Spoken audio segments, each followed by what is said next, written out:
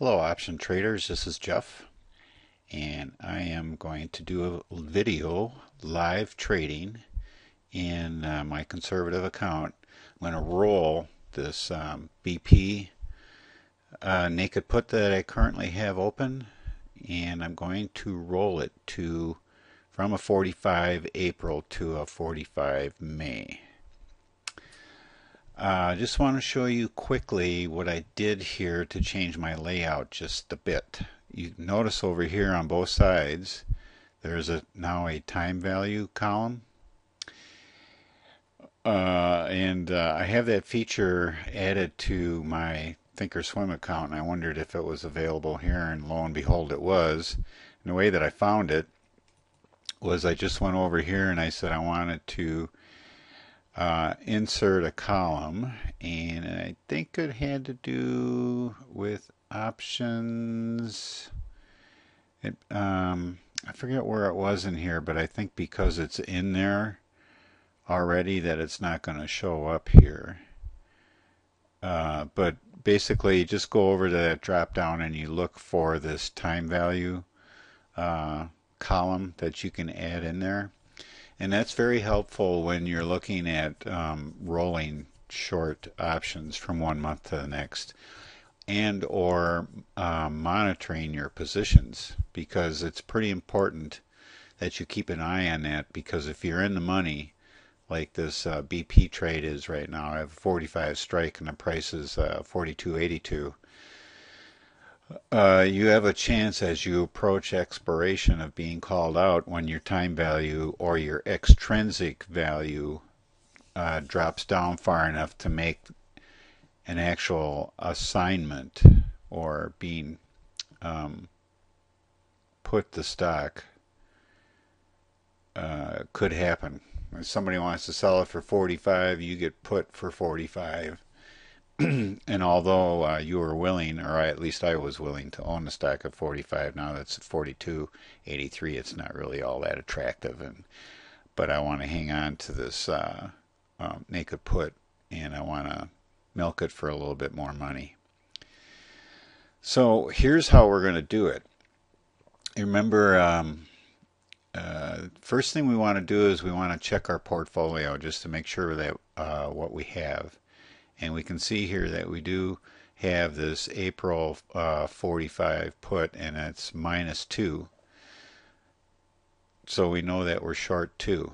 So we're going to go over here and click on the combo tab.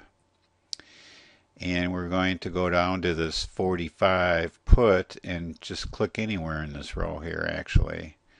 And it sort of knows that you're going to buy it, whether you click on the bid or the ask column or anywhere actually in this row, any of the columns in this row.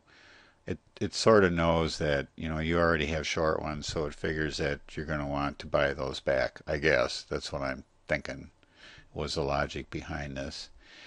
And we want to go down here to this May, and we want to actually sell it. So that works, that's exactly what we want to do, is the way that it's shown here. We want to buy back our April, and we want to sell the May at the same strike, and it's a put. So we have 2 of them, so we're going to change this to 2. It's going to be a day order. The limit is going to be, it defaults to 85 here, but let's take a look at this particular drop down here. 86 is the ask and 90 is the midpoint. Let's see if today we can get 90 cents for this trade, which would be really, really nice. I would think. I mean, I would be very happy with that. So let's go ahead and try that. And it's pretty simple. We just hit the transmit button and we get a trade confirmation. And we do want to buy 2 of those April 45s and sell 2 of the May 45s. And we'll collect $180 on that, provided we get our price. So we just hit the transmit button and we'll wait and see what happens.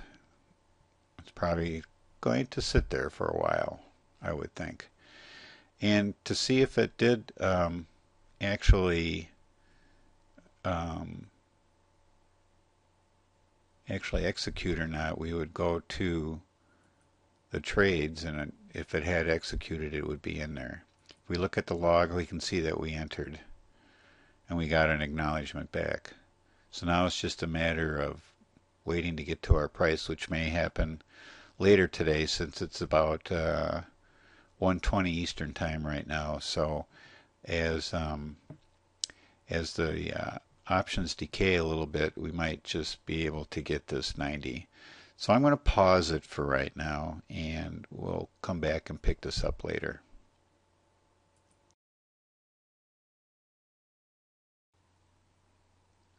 Well, while we're still waiting for that order to execute, I thought I would show you how to get that column in here. And I did figure it out. I mean, if a column's in there, it's not going to let you insert it again twice, so it's not offered on the pull down. So we go to the let's go to the delta column, and we'll say we want to insert a column before the delta column. And we go over here to options, and we say we want the time value. Click on that, and it puts it in there. Next thing we want to do is right click on, that was a right click on that delta column, by the way, before. So we right click again, and let's resize the columns, and that way everything can kind of fit in, and you can stretch the window out too if you want to, so that you can see the numbers better that way. The other thing I want to do is these little tip things drive me nuts, so I am going to disable tooltips, and I won't get those little helper things popping up all over the place, driving me nuts. So that's how you do it. Of course, any column can be resized on its own, but if you want to even them out, then you can use this option here to just resize all the columns. All right, we're still waiting for that order to execute. Okay, here we go. We have an execution as shown here at 3:02 this afternoon, or 3:03 I guess you could say. And we did get our 90 cents. So we come here over, first we'll look at trades, and we can see here that we actually bought this calendar, which is what the spread actually ended up being.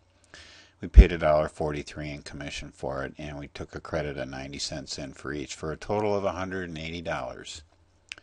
Not bad for a day's work. And if we look in our portfolio, currently we used to have this April 45, we now have the May 45. And so my fellow option traders, this is how you do a roll of a naked put in Interactive Brokers Trader Workstation. Thank you for your time, and good luck to everybody. Happy trading.